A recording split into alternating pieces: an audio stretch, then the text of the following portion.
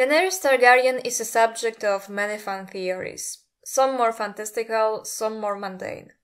By far the most popular one among the mundane ones is Lemongate, relating to a certain discrepancy found in Dany's first chapter.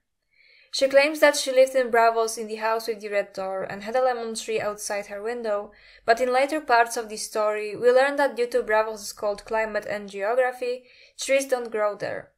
This has led to the creation of various theories collectively referred to as the Lemongate. The contents of each subset and their conclusions vary. Most assume that it means that Daenerys isn't really Daenerys Targaryen, specifically that she's not the daughter of Rhaela and Aerys. So let's address the infamous Lemongate.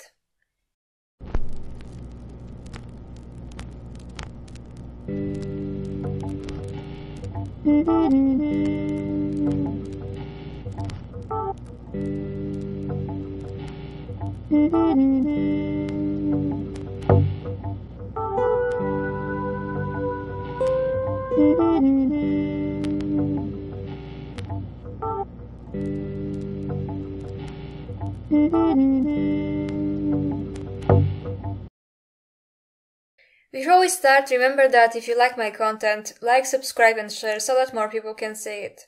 Make sure to click the notification button so that you never miss a new video.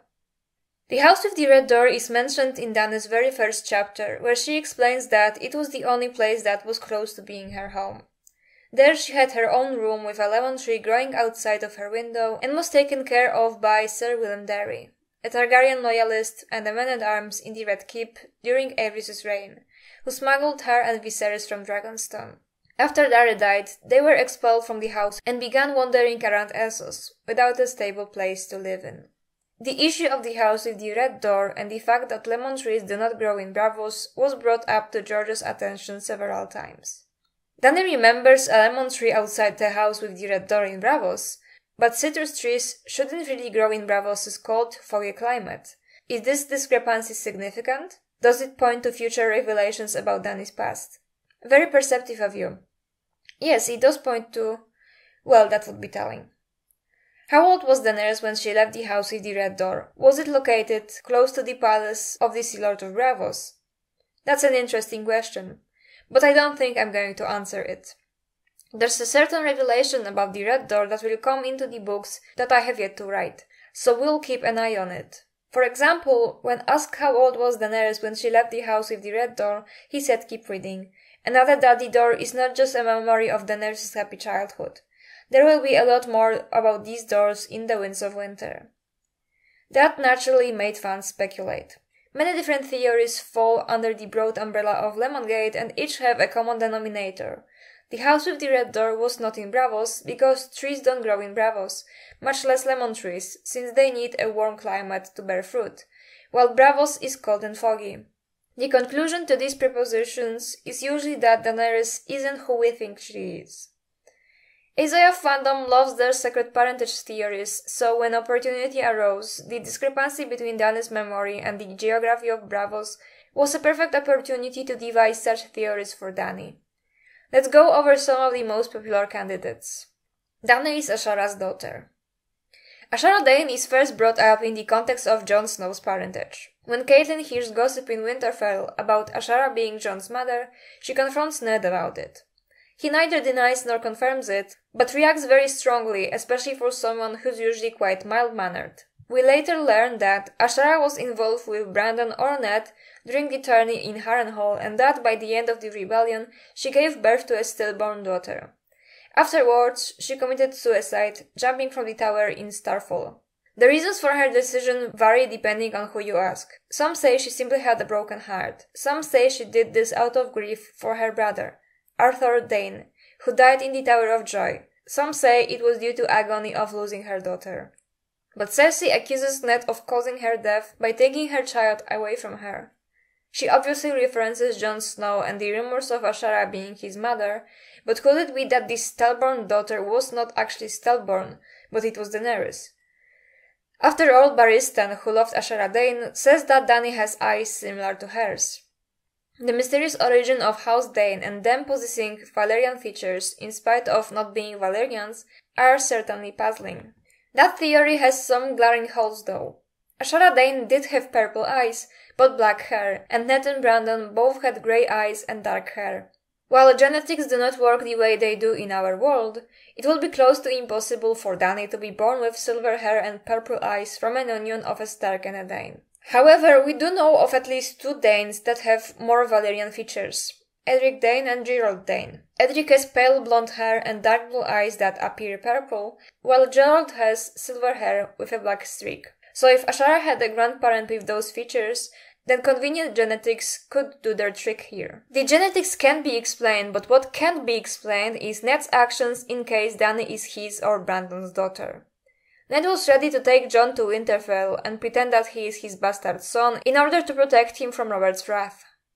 If he was willing to do this for Lyanna's son, why not help Brandon's daughter? And in Dany's case, if she is a Dane and not a Targaryen, Robert's wrath does not endanger her. Why send her into exile then? If Dany is Ashara's daughter, she can remain in Starfall and grow up there as an acknowledged bastard.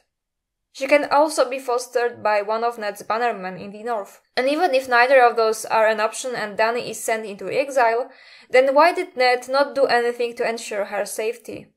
House Stark certainly has enough money for Ned to ask someone in Essos to foster Dany. While at first Dany and Viserys had a place to live, they were quickly chased away and became homeless. Shouldn't Ned do something to alleviate this, find them another place to stay?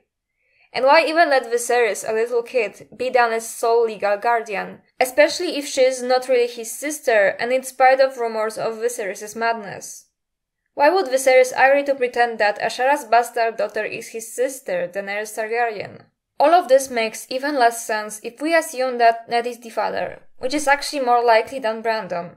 If she is his own daughter, then the likelihood of him agreeing to send her into exile and take no interest in her well-being is even stranger. His reaction to Robert sending assassins her way should be way stronger as well, and he should make more efforts to save his own daughter. Even if he has to keep his face straight, we have his point of view and we should see stronger internal turmoil. Unless he just doesn't care, but that seems out of character for someone like Ned, especially since he probably genuinely loved Ashara. What would ultimately convince Robert to not send assassins is him at least alluding that Dany isn't really a Targaryen. Lastly, but most importantly, let us apply Occam's razor. What would be the reason for this entire convoluted plot? The Danes have, thus far, very little presence in this story, and it seems like the hype around their mystery far outweighs their narrative importance. What would be the significance of Dany actually being Ashara's daughter? It seems like a mystery for the sake of mystery and nothing else. For the record, I believe it's very likely that Ashara's stillborn daughter was indeed Ned's. It would be a pretty ironic twist of fate. We assume that Ned never cheated on Kat, but the reality being that even the ever-honorable Ned indeed had a child with Ashara, abandoned her and that led to her suicide, would do a lot to recontextualize this character. Another possible candidate for Dany's potential father is Rhaegar, with either Lyanna, Ashara, or someone else being her mother. What helps is that Dany is constantly compared to Rhaegar. If we assume Lyanna, then Jon and Dany would actually be twins rather than an aunt and a nephew. Here genetics would be even funkier than in the case of a Stark-Dane union. Even if we assume that in-universe genetics do not work the way it does in our world, it would still be pretty peculiar for twins to have such drastically different appearances, with Jon looking entirely like Lyanna, while Dany looking entirely like Rhaegar. And Ned's illogical actions apply here as well. Why take Jon to Winterfell, while allowing Dany to be exiled and henceforth doing nothing to ensure her well-being and safety? Dany's features are undeniably Targaryen, so fostering her in Winterfell or among his bannermen would be impossible. But still, there were ways he could ensure her safety in Essos. Assuming that Dany is the daughter of Rhaegar and Ashara has even more glaring holes. Rhaegar never expressed interest in Ashara, and him making into Starfall from the Tower of Joy just to have a one-night stand with her would be bizarre, as is him having sex with a random girl and having another kid just because. In spite of what the fandom claims, Rhaegar was a dutiful person, and the only time he went against his duties was for the sake of Lyanna. Again, Occam's razor. What does it add to the plot and the overall narrative, other than convoluting an already convoluted story? Something that makes the most sense logistically would be that Dany is simply a Valyrian-looking girl who, for whatever reason, replaced the true Daenerys. Given that Lyseni are ethnically Valyrian and many still possess Valyrian features, she could hail from there. We know that Aeron Brightflame was exiled in Lys and possibly fathered children there, so she could be his descendant. But this once again begs the question of what would be the point of all this. In Viserys' eyes, Dany is a hindrance more than anything, even if she is indeed his sister, so he would be far less inclined to take care of a random Lyseni girl than his actual blood sister. And Viserys must have been aware that this isn't really Daenerys. If, for whatever reason, his real sister died, he must have been aware that she was replaced by someone else. He was 8 when he was exiled, old enough to recognize what happened. Viserys was very impulsive as well, and would abuse Dany at any pretext, yet never once even hinted at her being fake during arguments. It also could be that Dany is Aerys' illegitimate child, since he was known to take many lovers during his reign. While at some point he vowed to remain faithful to Rhaella, he could have given into his desires later. And that of course begs the question, what is the point? Why lie about Rhaella's daughter surviving and all that? How does it add up to the story in any way? If you assume that Dany is not a Targaryen after all, then we have to address yet another question. How was she able to hatch dragons and mount Drogon without being killed by him? Even Targaryens about whom we have no doubt were Targaryens failed at that task, for example Aegon V, who did not bring dragons back in Summerhall and instead accidentally killed most of his family. We know that during the Dance of the Dragons, Jace was in search of dragon seeds, bastards of Targaryen origin who could claim the unwritten dragons. Most people failed in this task, getting burned or even killed by the dragons, and that includes even those who undeniably had Valyrian heritage, not to mention those who did not. 4 people in total succeeded. Hugh Hammer and Ulf the White's heritage was not specified, but both of them were born on Dragonstone, where it's safe to assume that they indeed could be the product of the right of the First Night several generations back. Alan failed to claim any dragon, but his brother Adam of Hull claimed sea smoke. While he was officially recognized as Laenor's bastard, the truth is that he was probably Corlys's, since Laenor was gay. The Velaryons hail from Valyria, and even though they were not dragon riders, they nonetheless have the blood of the dragon. Additionally, Corlys himself does have Targaryen heritage, so it's not implausible that Adam was able to climb sea smoke thanks to this. The case most puzzling is that of Netlas, who was able to successfully bond with Shipstealer. She did not have any Valyrian features and was a homeless girl from Driftmark. That means she could have Velaryon heritage. But the relations between Netlas and Daemon were commonly described as something akin to a daughter and a father, so it's possible that the girl was, in fact, Daemon's illegitimate daughter, and Daemon is obviously a Targaryen. Netlas was not the only person of Valyrian heritage to not have Valyrian features either. Thus far, almost all cases of Dragon-Dragon Rider bond have been between people who were likely of Valyrian descent. If Dany is a random dragon seed from Lys or a Targaryen bastard, then there's no problem. But if she's a Dane, like most of the theories claim, then how come she was able to wake the dragons from stone? The Danes are not officially Valyrians, and per George, their traits do not necessarily mean they have this descent. And not only that, but most dragon seeds were killed while trying to mount their dragons, even those with Valyrian heritage. And yet when Daenerys tames Drogon in Daznak's pit, she survives and is mostly unharmed. While Targaryens are not immune to fire and Dany does burn, she does not burn as much as she should. Dany is also a dragon dreamer, a trait possessed by Targaryens. She dreamt of Drogon before he existed. So how would all of this be possible if she's not a Targaryen in any way? Let us for a while abandon secret parentage theories and instead focus on the location and its significance. Where are the possible places in which the house with the red door stood? Broadly, there are 3 that make the most sense. First is Dorne. It could be that Daenerys and Viserys were initially hidden in Dorne, but for security reasons they had to flee. Lemon trees certainly grow there. But for Doran Martell, an extremely cautious man, to allow the Targaryen heirs to stay within his kingdom would be very risky, with little possible rewards. When Doran reveals his master plan to Arianne, he never mentions that Viserys and Dany lived in Dorne for a while. Wouldn't this be the best moment to reveal it? Of course, saying this out loud would be risky, given that Varys' informers are probably present in Dorne, but Doran has just revealed that he plans a coup d'etat to depose the Lannisters. So why not include that crucial information as well? The second possibility is Tyrosh. The pre-published version of A Game of Thrones had the House with the Red Door be in Tyrosh. After establishing the secret marriage pact, Doran wanted Arianne to be fostered in Tyrosh, so that she can meet Viserys there. Tyrosh was also a place where Blackfyres had a strong presence.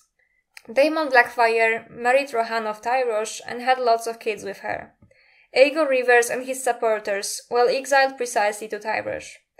Aegon, son of Serra and Illyrio, claims to dye his hair blue in honor of his Tyroshi mother. And most crucially, Dany speaks Valyrian with a Tyroshi accent, so it would make sense that she acquired it there. If the House with the Red Door was in Tyrosh, then Dany returning there and finding the House with the Red Door would most probably be connected to finding out about the Mummer's dragon, given the strong presence of Blackfyres there. The fact that Aegon was pretending to be a son of a Tyroshi lady would be another huge hint. Some people also theorize that Dany is actually a Blackfyre, but it poses exactly the same questions as a baby swap with a random Lysani girl. Why would Dany be switched in the first place and pretended to be someone she is not, and how come Viserys never realized this? And if he did, why did he never as much as imply it? And why was he willing to take care of a girl from an enemy branch of House Targaryen?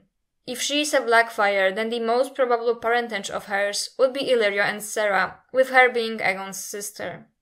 But in that case, why didn't Illyrio make sure that Dany is taken care of, as well as Aegon was?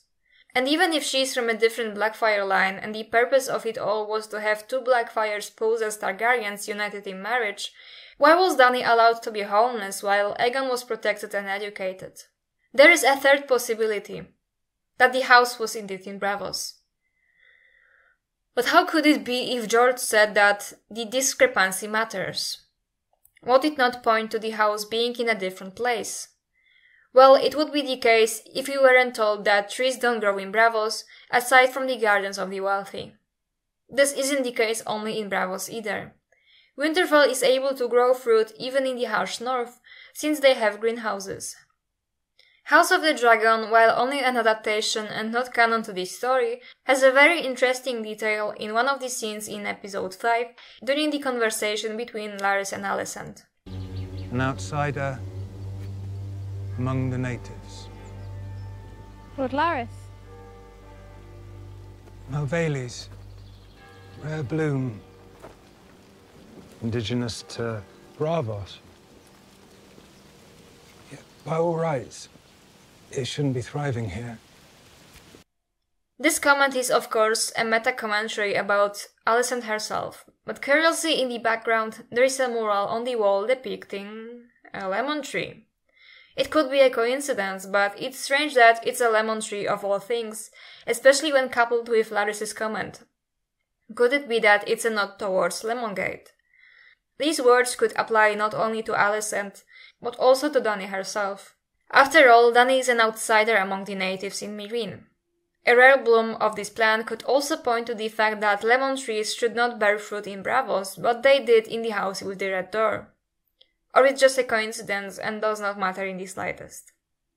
If the house with the Red Door is indeed in Braavos, then Dany and Viserys couldn't have lived in just a regular house.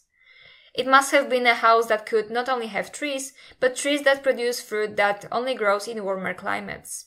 The person that could afford this has to be someone exceptionally wealthy, with the most probable candidate being the Sea Lord of Braavos, the leader of the city himself.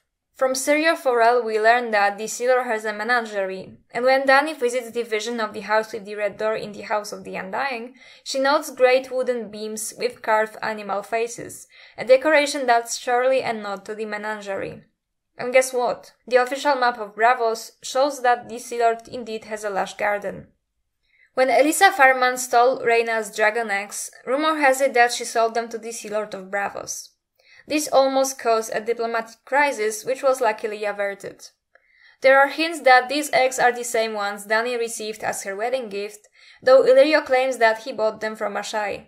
This is either a retcon, or the Sea Lord indeed passed the eggs to Ashai before they were bought by Illyrio. But if these eggs remained in the Sea Lord's possession, wouldn't it be interesting if Dany was in their proximity before? Most crucially though, the Sea Lord of Braavos witnessed the secret marriage pact signed between Oberyn and Willem Darry that betrothed Viserys and Arianne. The pact was most likely signed in the house with the Red Door. In that case, I mainly see two reasons why it's relevant that it was the Sea Lord who hosted Dany and Viserys. Since he is the ruler of Braavos, that place will become narratively important in Dany's story once more. After all, they are a city built by runaway slaves, and Dany is currently smashing the continent-wide institution of slavery. Dany's character stands in conflict with the Braavos' idea of Valyria and dragons. They associate them with the horrors inflicted upon them in Valyria, but Dany defies those expectations. Perhaps they may want to aid her in the campaign, especially since they previously made efforts to end slavery in other Essosi cities. Perhaps the Sea Lord will reveal the exact origin of Dany's eggs. Or perhaps there is more to the secret marriage pact that we know presently.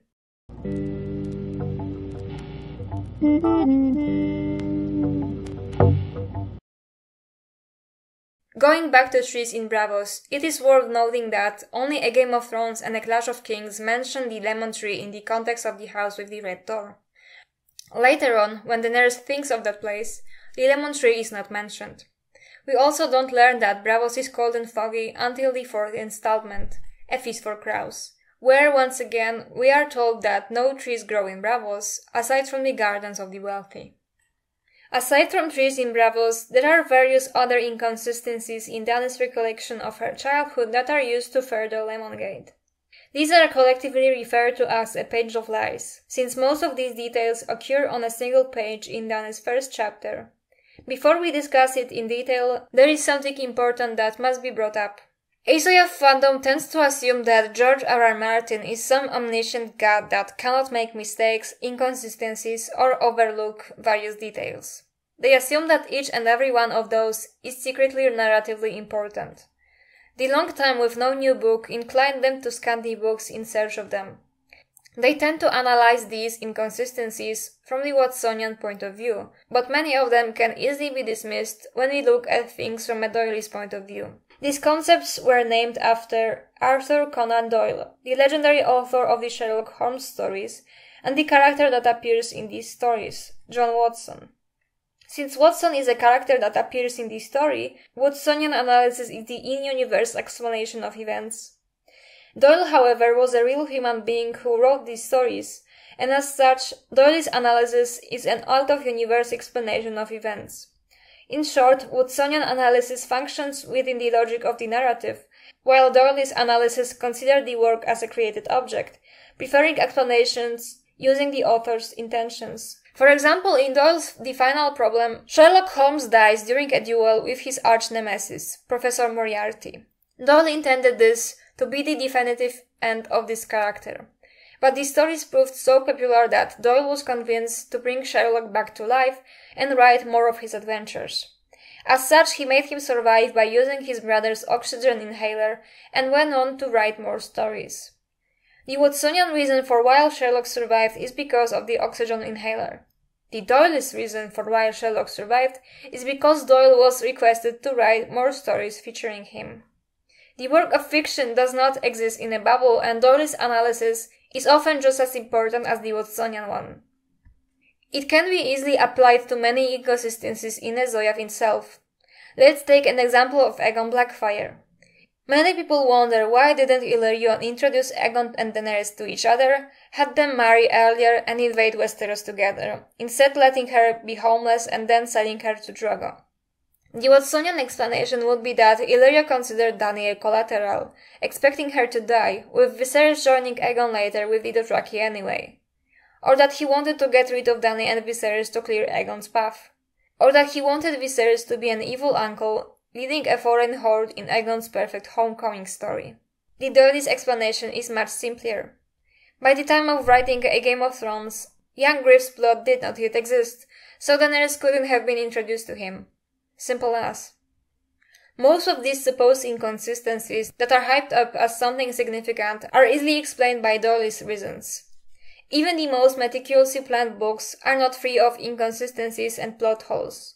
Besides, George R. R. Martin often speaks about his writing style, and it all but cements these assumptions. I think there are two types of writers, the architects and the gardeners. The architects plan everything ahead of time, like an architect building a house. They know how many rooms are going to be in the house, what kind of roof they're going to have, where the wires are going to run, what kind of plumbing there's going to be. They have the whole thing designated and blueprinted out before they even nail the first board up. The gardeners dig up a hole, drop in a seed and water it. They kind of know what seed it is. They know if they planted a fantasy seed or a mystery seed or whatever. But as the plant comes up and they water it, they don't know how many branches it's going to have. They find out as it grows, and I'm much more of a gardener than an architect. When new ideas arise, new information about world building is added, and as such, some of the things in previous installments might become illogical or contradictory. I know this is difficult to salvage, since fans tend to assume Martin to be some godlike figure that cannot make mistakes, but he is a human being like you and me. He sometimes mixes stuff up and forgets things, even important ones. He is quite bad at math too, given the absolutely insane sizes of some objects in Westeros. I mean, Castle Rock is almost as tall as Burj Khalifa. Even with an army of meticulous editors, mistakes can sneak in, especially since A Song of Ice and Fire is such a gigantic story. The whole thing was initially supposed to be a trilogy, but due to George's writing style, he expanded it to 7. Of course, some things from previous installments won't make sense, and since A Game of Thrones is the very first book, such mistakes are the most likely to happen there. Some plots are underdeveloped, not properly thought of, or not even conceived. An example of a similar early inconsistency is that Jaime is supposed to inherit the title of the Warden of the West as Tywin's oldest son, even though later on we learn that, as a member of the Kingsguard, he's told to hold no land or titles. Is this a sign that Jaime is not Jaime, or that he has a secret twin that's also named Jaime? No, of course not. In any case, most of the issues brought by the Page of Lies can be explained in the Watsonian way. Nobody remembers or talks about the storm during which Dany was born. Daenerys gets her famous moniker because she was born during the worst storm in the history of Westeros. Yet for such a significant event, nobody seems to bring the storm up or discuss it during the current timeline. And honestly, why would they? Such disasters are usually hot topics during their immediate aftermath, and they are usually forgotten about in a while. Why would anyone randomly bring up a storm that happened 13 years before? If you experience some terrible storms in your life, how often do you discuss them? The only time I do that sort of thing is when there's another storm and me and my family say, "Oh, this is nothing. Remember that storm several years back?" A storm isn't some crazy occurrence either. Say if Dany was born during an earthquake, a tornado or a tsunami, which would be unusual in Westeros, then it would be strange that nobody discusses it. But this was just a really bad storm, not even followed by a flood or any other disaster. This storm is also significant because it destroyed the Targaryen fleet which, up to this point, was defending Dragonstone from Robert's forces. After it was gone, the children had to be smuggled across the narrow sea to survive. There is a scene in A Feast for Crows where acolytes of the Citadel discuss Daenerys and reference her moniker. Certainly, if there was no storm, now would be a good moment to bring it up, and for those guys to wonder, why is she even named that? I don't remember any storm. Rhaella managed to give birth after numerous problems without the Maester's help, yet somehow she gave birth to a healthy daughter on Dragonstone. I call bullshit. Indeed, Rhaella and Aerys' marriage was, among other things, plagued by problems related to fertility. After they had Rhaegar, Rhaella suffered several miscarriages, stillbirths, and children that died in the cradle. This is what kick-started Aerys' paranoia. After the birth of Viserys, he often undertook ridiculous actions to defend the safety of the child, which nonetheless culminated in him growing up into adulthood without any problems. The assertion that Rhaella could not have given birth to a healthy child because she did not have a maester is, frankly ridiculous, because it was likely the maesters that caused Rhaella's miscarriages, stillbirths, and dead children. We see the same happen to Queen Aemma Arryn, with her suspicious pregnancy problems happening right as the Hightowers were expanding at court, and the king had no male heir. It is not uncommon for Targaryen women to experience miscarriages and stillbirths, but the sheer scale of it in the cases of Rhaella and Aemma are certainly suspicious, especially given the convenient timing. In the case of Aemma, it was happening when Viserys had no male heir, and Aemma indeed died without giving him one, the last child of theirs, a boy, following her to the grave, only for his second wife, a Hightower, to give him 3 sons in rapid succession. In the case of Rhaella, Rhaegar's birth happened right after the tragedy in Summerhall, where the numbers of the Targaryen family were greatly reduced. Considering that the maesters worked tirelessly to get rid of the Targaryens, and after the tragedy of Summerhall they have gotten the closest to their goal since the dance, Rhaella not having a maester on Dragonstone, or having a maester who was loyal to her the way Gerardrys was loyal to Rhaenyra, was an advantage that ultimately allowed her to give birth to a healthy child. And Rhaella's pregnancy with Dany was not free of problems either. May I remind you, she died. Braavos hates the Valyrians. Why would they host them and let them return at least once? Lemongate theories became prominent before the release of Fire and Blood, so I don't hold it against its creators that they don't know about some of the things that the book revealed. While the Braavosi did hate dragons and hated Valyria, the relations between the reigning Targaryens and Braavos were neutral even when dragons were still around. The Sea Lord's son attended a wedding between Alyssa Velaryon and Rhaegar Baratheon. When Alyssa Farman stole the dragon eggs and supposedly gave them to the Sea Lord, there had been tensions, but they were easily resolved. Laena Velaryon was betrothed to the son of the Sea Lord of Braavos, in spite of being a Valyrian and a dragon rider of literally the biggest dragon in the world. After the dance, there was a threat of war between Westeros and Braavos, but it was resolved just as easily as the issue of eggs. Aegon IV Targaryen was sent on a diplomatic mission to Braavos and wasn't expelled or treated inhospitably or badly. Most crucially, the secret marriage pact between Aryan and Viserys was conducted with the Sea Lord of Braavos as a witness, likely in his own house. If there have been tensions between Braavos and the Targaryens, they were mostly due to opposing interests, rather than the blood feuds going back to Valyria. Braavos hated Valyria and dragons due to slavery, which the Targaryens no longer practice after they took control of Westeros. And anyone who predicts Dany to go into conflict with Braavos due to their hatred of dragons conveniently forgets that Dany uses dragons to free slaves, something that the Braavosi should see as inspiring. Besides, the Tyroshi also were not fond of the Valyrians, since they killed all the dragons and Valyrians who were in Tyrosh at the time of the Doom. So by that logic, the Tyroshi should not allow the Blackfire exiles in, and they should not agree to host Dany and Viserys. Timelines don't add up.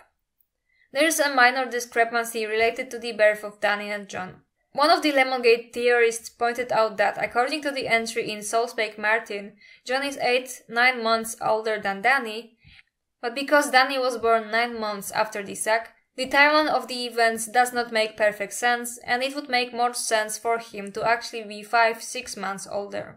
I searched for the excerpt he seems to be referencing. It was a correspondence with a fan who tried to establish the definitive timeline, and Martin himself says that it was 8-9 months. But in the same excerpt, he admits that he has problems with timelines, and they don't always add up, just like he has problems with other more mathematical aspects of the story. So it's far more likely that George simply got it wrong, rather than it being some big convoluted conspiracy to point out Dany's secret parentage. Willem Darry is not Willem Darry. Many insinuate that the man Dany knows as Willem Darry was not in fact Willem Darry. The leading clue regarding this is that Daenerys remembers him having soft hands, while Darry was a man-at-arms in King's Landing. Thus, his hands should be calloused, since he worked with swords his entire life.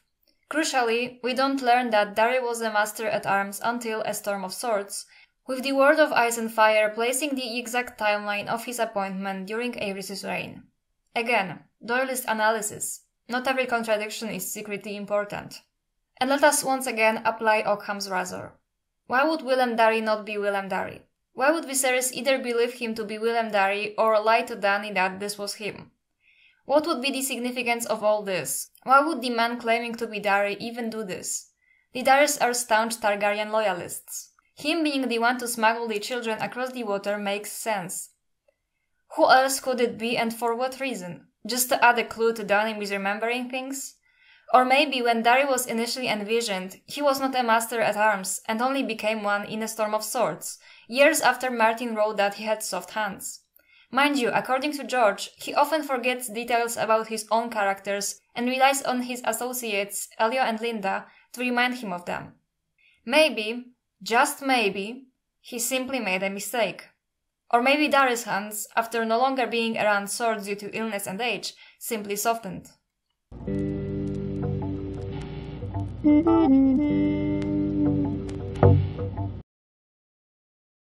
Lemongate's popularity is mostly due to how convenient it is. Firstly, if we go by the version of Dany is not really a Targaryen, then that takes away her claim for the throne, clearing the path for Jon, young Griff, or whomever else.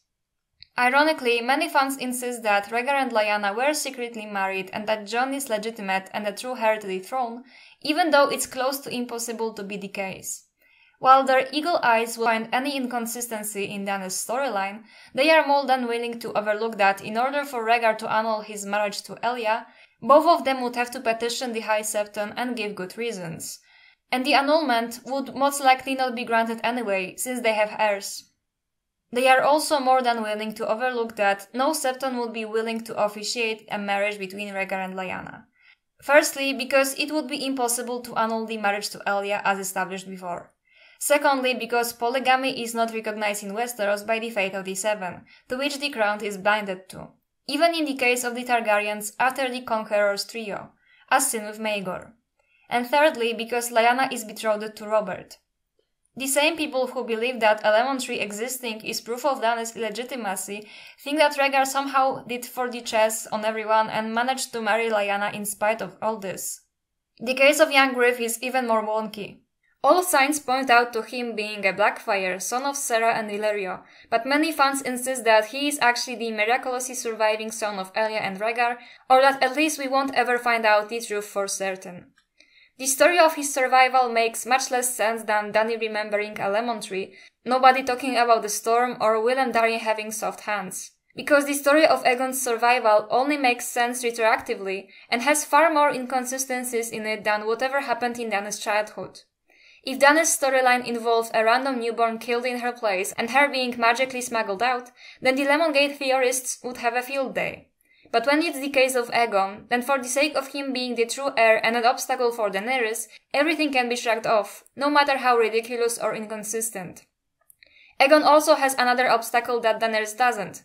His storyline was explained in the 5th installment of the story rather than the 1st, so the world building was already in place and George had a much smaller likelihood of making a mistake with regards to him. And apparently, the Mummer's Dragon, Clove Dragon, and Dragons True and False mean nothing. Both young Griff fans and Jon Snow fans forget one crucial thing though. Even if Jon was magically legitimate and even if young Griff was who he says he is, Rhaegar's line was disinherited. After he died on the Trident, Aerys named Viserys as his heir, and Viserys was later crowned by Rhaella on Dragonstone. Daenerys was Viserys' heir as Princess of Dragonstone, and remains one, since Viserys has no legitimate heirs. While Westeros has a habit of overlooking female heirs even if the law favors them, Dany has dragons, while they don't, and the Westerosi lords would be highly suspicious of Jon's claims of being Lyanna and Rhaegar's son. Since everyone involved is dead, and Aegon is considered a fake by just about everyone he encounters, with even his mentor having his doubts. The only guarantee to his identity is Daenerys herself and her dragons, but he left for Westeros without her. Clearing the path for male heroes to take away Dany's claim to the throne is probably the most significant reason why Lemongate is so widely believed, especially the Daenerys Dane or Daenerys' illegitimate ones. As a Dane or a bastard, she has no claim and her importance to that plot is diminished. Dany not being Daenerys Targaryen also takes away her significance as the last Targaryen, bestowing that title to Jon or young Griff instead. This functions in much the same way as the claim to the throne. Her illegitimacy or lack of Targaryen heritage makes it easier for Jon or young Griff to claim the throne and get rid of her threatening their importance, more so in the case of Jon, since he is a much more prominent character than Aegon. Dany not being a Targaryen with Jon being one makes it easier for Jon to take away her dragons for himself, get the throne for himself, or get any preferred ending at Dany's expense, with her casted aside. Dany not being a Targaryen and not being the child of Aerys and Rhaella also undermined the possibility of her being the prince that was promised or Azor Ahai. The Targaryen prophecy specifically states that the prince will be a Targaryen. If she's not a Targaryen, then she cannot be the prophesied hero. And if she's not a Targaryen, she would have trouble controlling her dragons, and those could conveniently go to someone else. And if she's not the daughter of Rhaella or Aerys, then she also can't be the prince, since the Wood's Witch predicted that the prince shall come from their line. Dany not being a Targaryen or being illegitimate is often used as a building block to her downfall and madness. Learning that she's not really a Targaryen and that her identity was built on lies, or that she's illegitimate, would certainly help kickstart that madness. In that case, often fans want to have their cake and eat it too, because many of these theories involve her not having Targaryen heritage at all, yet somehow possessing Targaryen madness anyway.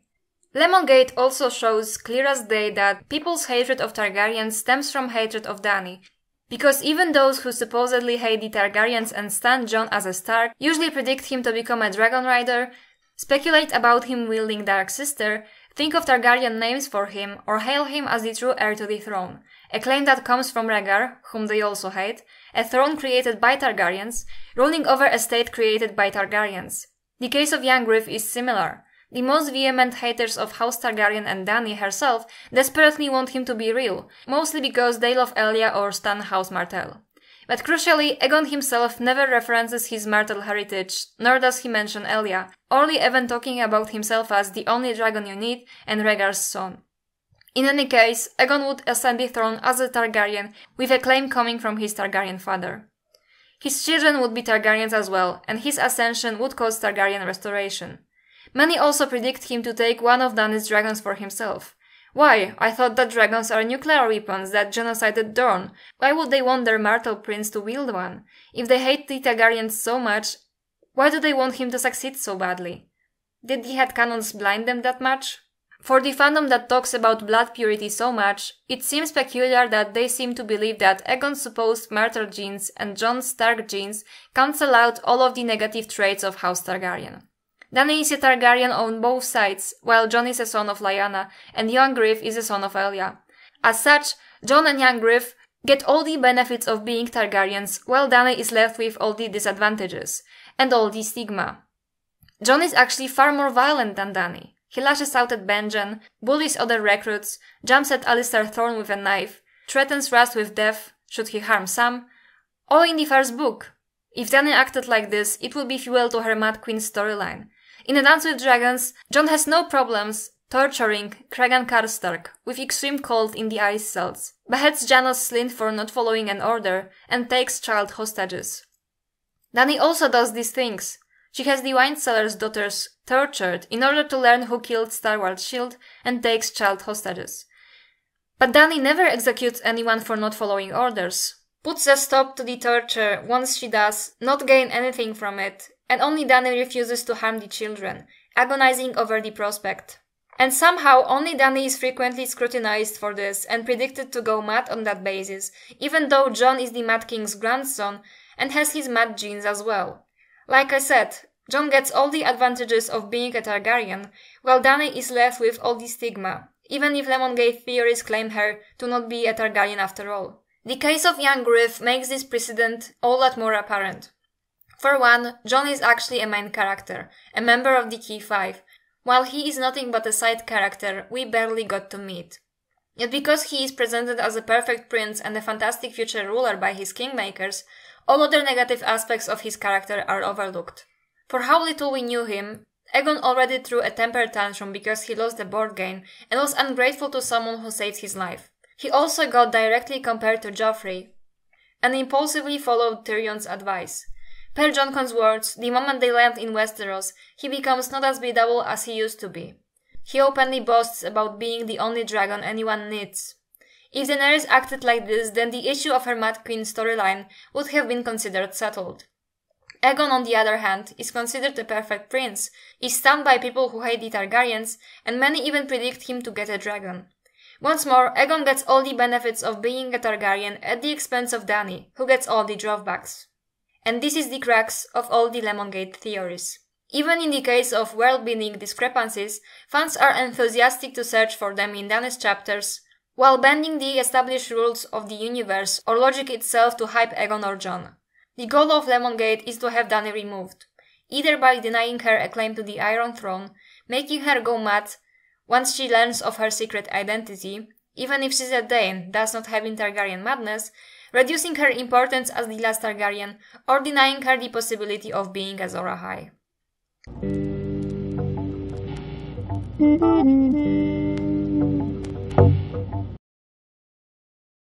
The issue of the House with the Red Door is likely an oversight on behalf of George R.R. Martin that he tries to make narratively important as a retcon. The most probable location of the House with the Red Door is the Sea Lord's Palace.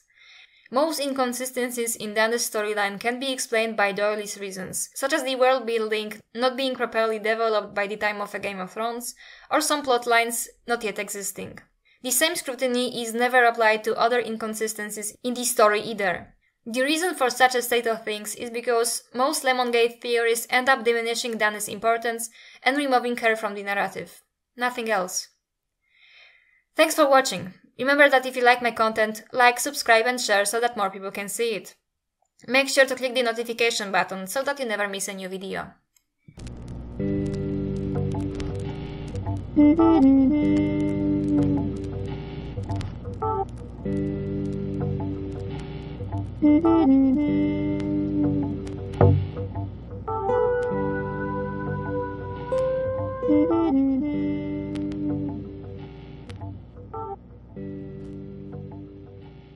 Mm-hmm.